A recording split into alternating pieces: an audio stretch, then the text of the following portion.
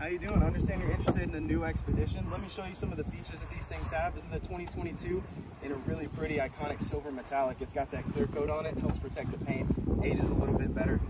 One of my favorite features about these personally on the XLT, you can get remote start. So we'll go ahead and send that real quick.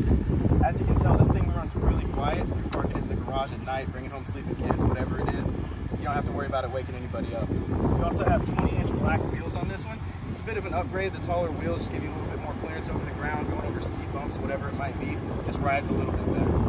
So if we go over here, you can see that the mirrors fold in automatically when you lock it up. And then when we unlock it, they'll come out ready to go for you. These mirrors also have a blind spot alert system, so you can tell when there's somebody in your blind spot and know not when to merge. It just helps it drive a little bit safer. On the inside here, we've got ActiveX seating material.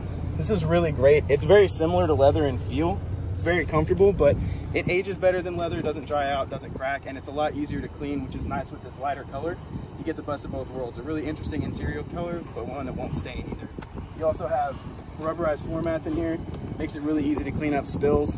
Accidents happen, especially because with an Expedition, you're probably gonna be stopping, getting food for the kids. Accidents happen. So go ahead and open up this back seat here. Very similar setup. You got 2 bucket seats in here, which is actually really nice because then you keep your kids a little bit more separated. Everybody knows that he touched me, she started it, whatever. Now they got their own little section here. Same thing in the back, rubberized floor mats. This is where the majority of the spills are gonna happen, so it's really nice to have those. Moving to the back here. With the touch of a button, this opens automatically, or with the key, you can do it as well.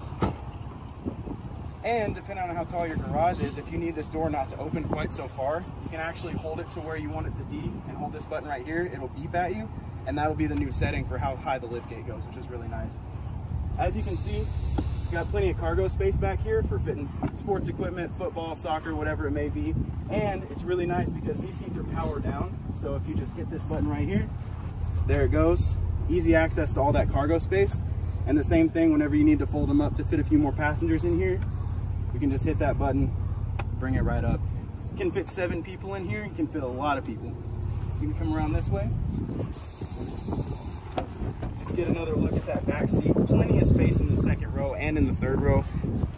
Everybody's gonna be riding really comfortable, and it feels even more spacious because of this nice panoramic sunroof here. It goes all the way back to the 2nd row, and it just gives this thing more of a luxurious feel, you know? Coming around here to this side, entry pad right here, which is nice in case your key fob ever dies for some reason you need to get in the car.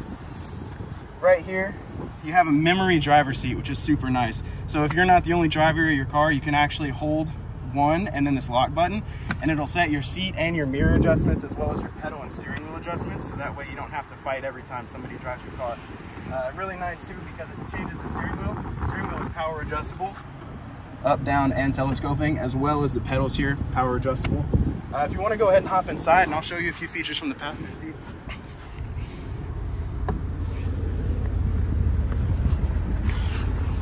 So, from in here, if you want to go ahead and put your foot on the brake and just hit this start button right here, it's an accessory mode because I did the remote start. So we'll get it turned all the way on for you. As you can see, you got a really nice big screen here. You got those cooled and heated seats as well as a heated steering wheel. Dual zone climate control. So again, if you have a front passenger, they can have their own temperature setting, so there's no fights there, which is really nice. These 2 buttons here control the shade for the panoramic sunroof, so you can have it closed just halfway over the rear seats, or you can close it all the way up. And then this here controls the front glass. This is the only part of the glass that actually opens, but if you need to get a little bit more air, send it, super easy. Garage door opener up here as well. And then here in the screen, this has the Sync 4 system. It's super advanced. Wireless Apple CarPlay, wireless Android Auto. So if you like to use your phone's interface more than the car's actual one, you can use your phone's navigation and audio systems. Just makes things a little bit more familiar so you don't have to learn another system.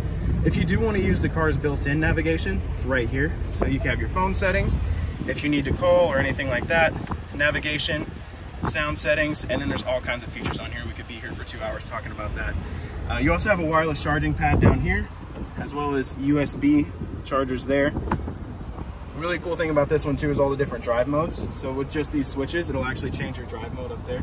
So, and then have a few different settings. So normal, tow, haul. This does have the trailer tow package. It'll pull up to 9,200 pounds. slippery, trail, eco, and then sport for if you really want to have fun with it. Those just change the way the transmission shifts and the throttle response to give you a little bit of a different driving experience depending on what kind of situation you're in. This one also has a lot of really cool driver assist features. So you have a lane keeping system, cruise control, it's got front collision assist. There's just a lot of things that make this vehicle very, very safe, especially since you're going to have a family in it. So really cool thing about this as well is it's actually got the FordPass hotspot in it. So you can have a Wi-Fi hotspot in your vehicle, and there's a 120 volt outlet back here, so you can plug a laptop in and even turn this into like a mobile office, mobile workstation. It's a really neat vehicle, so I'm really glad that you came out, spent some time with me and look at it, and let me know how you feel about it.